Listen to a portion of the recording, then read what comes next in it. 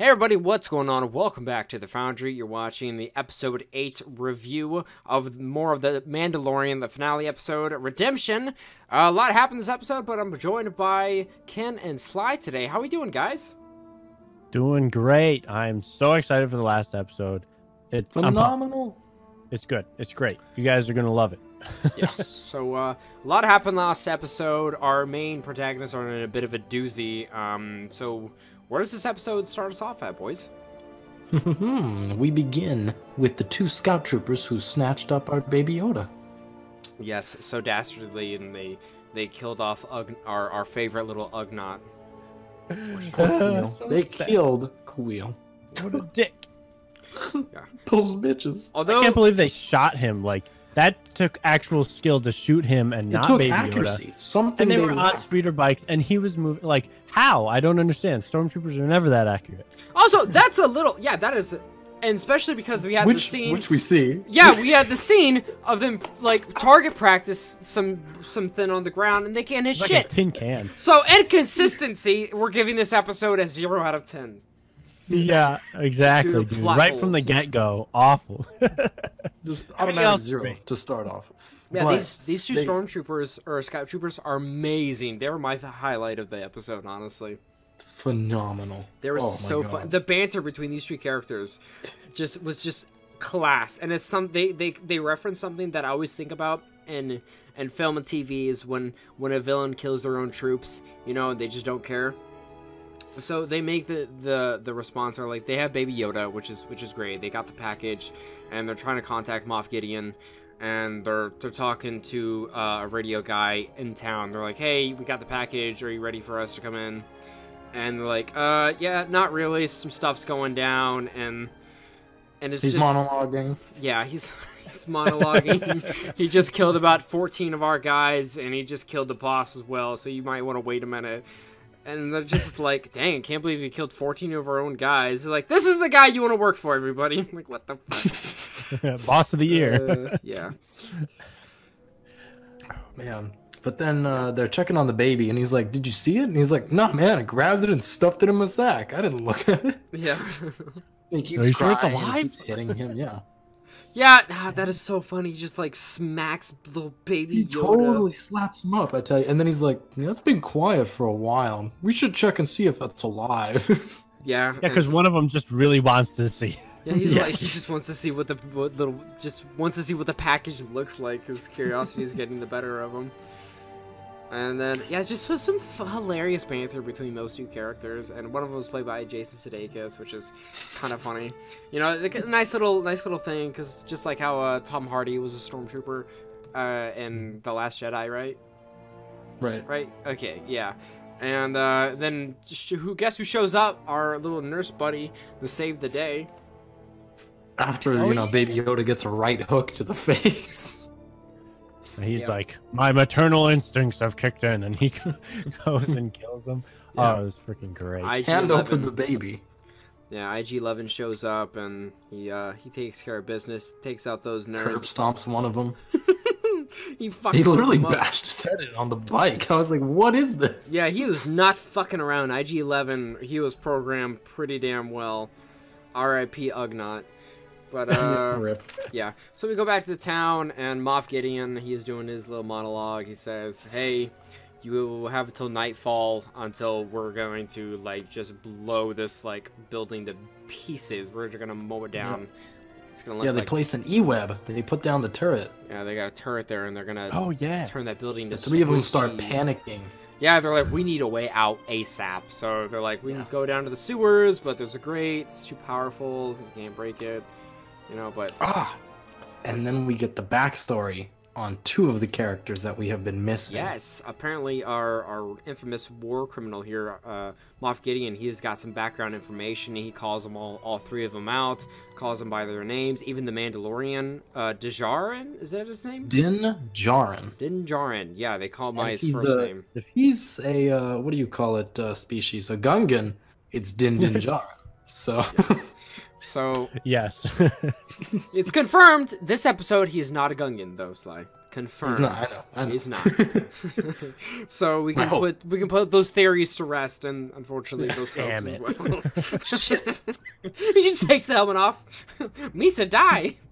Misa, die now. IG-11 just slowly puts the helmet back on and walks away from. Misa, away. Oh, okay. Back to where we were. We're jumping around a bit. Din Djarin has a total flashback scene because he addresses to Grief Karga. He's like, "You're a Mandalorian," and then Cara Dune is like, "Mandalorian isn't a species." Yeah, it's a way of life. And then that's when he's like, he has that like total Vietnam moment where he's like, "I remember it," and they show him as a kid the full scene that he keeps having these flashbacks, that PTSD with the hammer and the droids, and lo and behold, who rescued him from the droids? Death Watch. Oh, so we have an actual confirmed name character? Death Watch is from the Clone Wars. Death Watch was the Mandalorian group of, that was rebels and renegades. That was I didn't know that was them in the actual show. Yes, that logo on their shoulder was the sign of Pre Vizsla, House of Vizsla. Oh, so as soon as I saw that like eagle looking like scattered, I was like, oh my god. Plus the blue armor. That was their depiction of it. So he got rescued by Death Watch, which is like that outcast Mandalorian group, and they raised him, which was dope. That adds to it, because I actually didn't realize that myself. I didn't know that. That's awesome. The Star Wars fan I am. It's because I haven't caught up on those series. I feel bad, but that's really cool. John's getting there. Yeah. I'm rewatching almost. I think I'm on season 2. But anyways, yeah, nice catch there, Sly. That's really interesting that they would be willing to adopt him, and yet they're so like hardcore about their Mandalorian religion and stuff like that, which is weird. I guess it's because he was young enough. It's like the Jedi. If they start young enough, they're fine. Yeah, they can mold them. I didn't catch that. That's a good point. Damn, Ken. I don't know. Maybe. Who knows? Yeah, so we get the full scene, and we gonna get a backstory about the other characters, about Grief and Cara Dune as well. And he just kind of outs them and says, Moff Gideon is just saying, "I know who you are." And apparently, Moff Gideon, everyone thought that he was dead. That executed for his war crimes, supposedly. Yeah, supposedly, but apparently that's not the case. And Mandalorian confirms that it's him. And he's like, they're kind of screwed. They realize, like, we can't really do anything. And then, did IG-11 hit that place and then they attacked, or they just decided, like, if we're gonna go down, we're gonna go down swinging, and like, they're trying to like get through that sewer grate, but then like a bunch of blaster fire starts kicking in, and they're like, "What is that?" And then we just get like a montage of IG-11 decimating the town. Oh yeah, with baby Yoda in tow, like on his back. He's just like spinning around, shooting guys on the speeder bike, going like. And he's smiling the whole time. Yeah, a little reckless, especially when you're trying to keep that child safe. Like IG-11, you did a fantastic job too.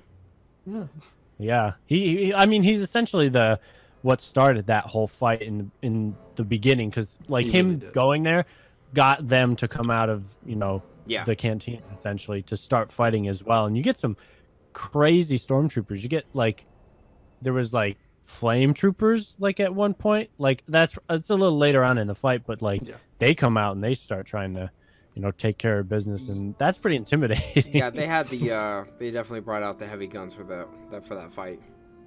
Yep, speaking of heavy guns, Din Djarin steps up to the plate when he sees them getting overrun and picks up the E-Web. Yeah, that was impressive. I was like, Gatling gun moment, dude. What is this? Yeah. And he takes a pretty nasty shot from Moff Gideon, who does something very realistic, I guess you could say. Yeah, and so the Mando's out of action, and they fortunately got to retreat back to the bar, and fortunately everyone's alive, but Mandalorian's like heavily incapacitated, so they kind of decided to let's just leave him here. We're gonna leave the Mando here because he can't make it out. And may the warrior's death. Yeah, they break open the grate, head down to the sewer. IG-11 stays behind to try to heal him up best of his ability. but he can't do so until he takes off his helmet. And you know, Mandalorians, he refuses to let him take his helmet off, and so we just we had a little conversation between the two. Like, no living thing can see my face, and he's like, hit him, bam. IG-11's like, I'm not living, son. I'm a goddamn robot.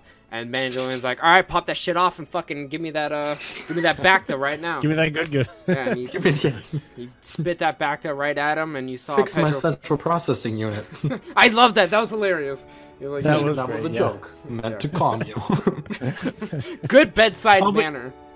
But you forgot the best part. Right before, I think it's right before that, right? The flame troopers, yes, that I was talking about. They come storming in. This one comes in. He's like about to. Well, he already starts flaming the whole place. He torched the place up. And like he was about to like go right at the Mandalorian with the flamethrower. But then Baby Yoda steps up to the plate and just again boss and uses the Force to push all of the fire back and kill the freaking flame trooper. Just he blew up nuts. the flame trooper. It was nuts. It was so cool though. It was awesome to see. I appreciate him getting tired and falling down on his butt, just like. Oh yeah, he gets tuckered out real quick. Yeah, it was a crazy fight. I like that episode so much, and I'm glad we got to see Pedro Pascal's face. He was looking rough too when they popped that helmet off. Finally. He was. Yeah, he was going through it for sure. You know what? But they made it down to the sewers. Cara Dune was ecstatic to see him still alive, and she's like, "Take the baby, give me my man." Ship it hard. Yeah, ship it. Yeah, she got really close to him. They had quite the friendship. She was like, "I'll carry him. You carry the baby." That Beskar can handle those thighs, man. I know it can. And then so they make it down. They're looking for the Mandalorians, and they stumble upon a large pile of armor pieces and just metal on the ground. And all these pieces of metal have the Mandalorian insignia on there, and it hits the Mandalorian that they've been wiped out once again, purged for the second time, and it's rough. Yeah, he kind of just looks down. You can just feel the sadness there. And he quickly turns towards Grief Card with his blaster. He's like, "You did this? You sent your bounty hunters?" Yeah, it sucked. He was pissed. Yeah, because they pretty much sacrificed and allowed themselves to come out of hiding, just to get the Mandalorian off the planet, So he's probably got that, guilt that, his decision to rescue Baby Yoda cost his clan or his tribe, so to speak. Yeah. And then we get a return of another, one of my favorite characters that's really like a side character. She adds a nice flair to it. The Armorer, she returns. Mm-hmm. Yeah, we got our little blacksmith who made the Beskar steel for Mandalorian before. She's there, and she hooks up the Mandalorian, gives him his wings, so to say. So he's got his little jetpack now. And have you ever? What'd she say? Like, have you trained in the ways of the Phoenix or something? Yes. And he's like, a little bit, which was dope. And right when she said that, I'm like, he's getting his dang jetpack now. He's getting some wings. Yeah, what episode it was when he was like, I need to get me one of those. Episode 3, yeah. Yep, when he was leaving the planet with Baby Yoda. So that was good. Yeah. Oh, and not to mention, he gets a few goodies from her, to be honest. They restock on munitions, and then she addresses the baby. Mm-hmm. And pretty much, I'd say she set the tone for the plot of the second season. For sure. Yeah, pretty much. Yeah. She gave him his new main quest. She told Din Djarin, you need to find this creature's home and return him to his kind. So, because of that, he became officially, step papa to Baby Yoda, and he finally earned his signet.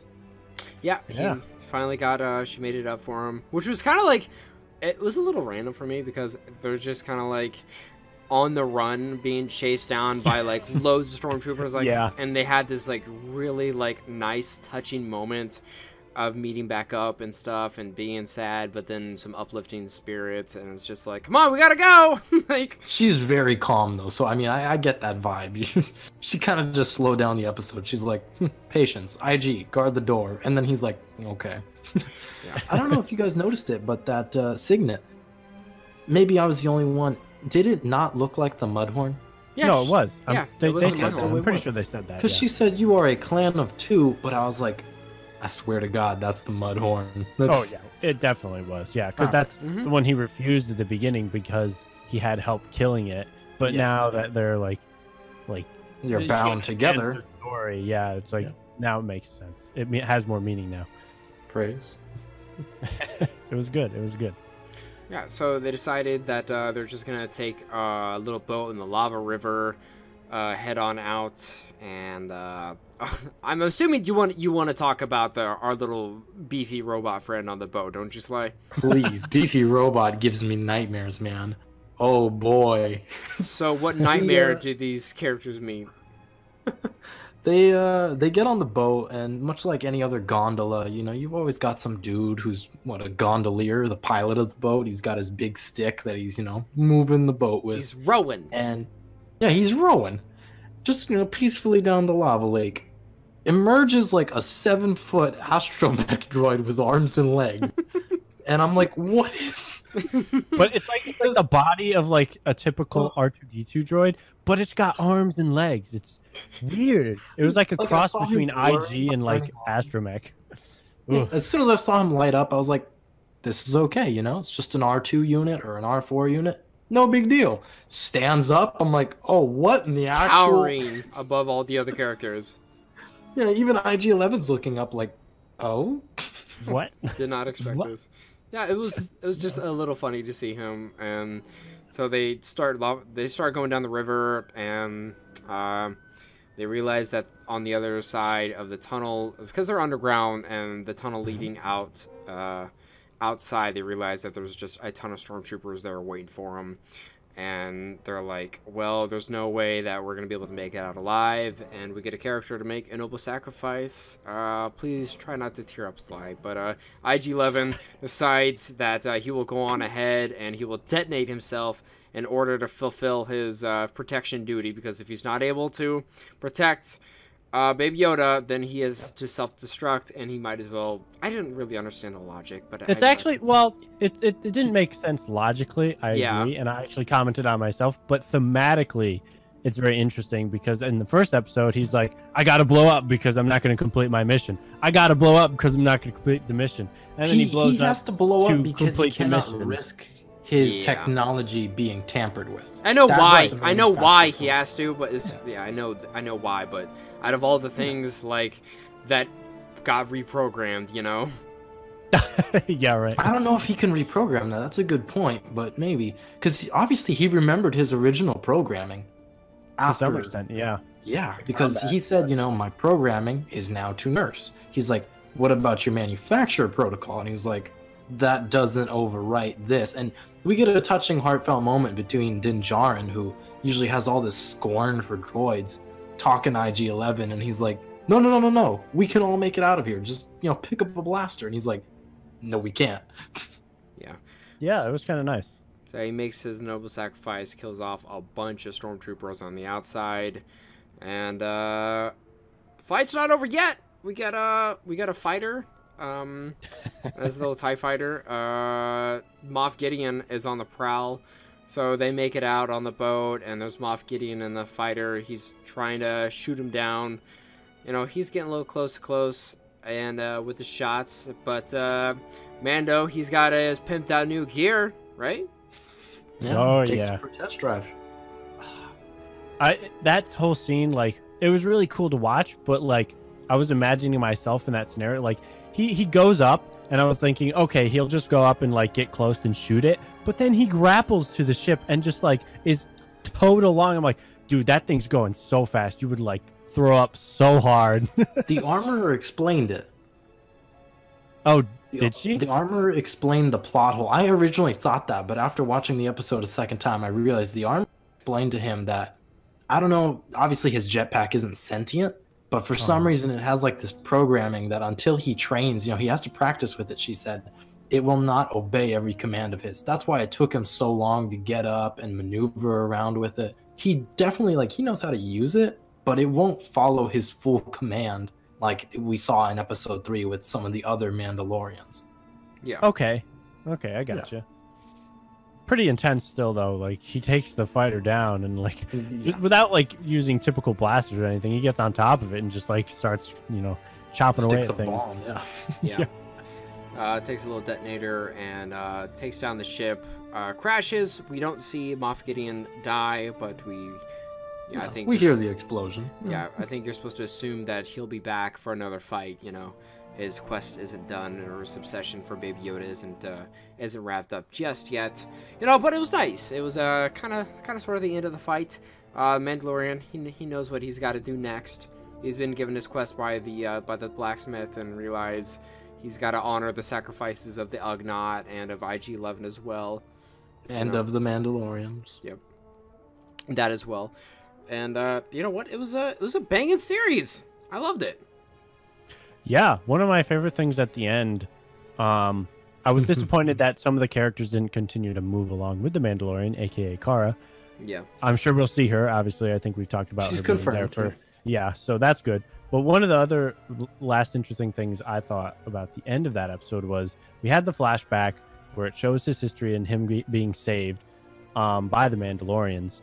And at the end, when he is being saved, he is being jetpacked away by one of the Mandalorians. This was and at the end of this episode, he jetpacks away with the child. So I was like, that's pretty cool. That's a nice little little callback. Symbolism. Yeah, imagery, parallels, everything. Yeah, it was good. It was good because I noted that when I saw it, I was like, I saw it coming. Once he got the jetpack, I was like, he's gonna fly away with the child. I could see it. Yeah, a mile away. That's gonna happen. So it was cool to actually see it. And overall, really, really well put together episode. Yeah. Definitely appreciated him taking the time to give a proper burial to Kuiil.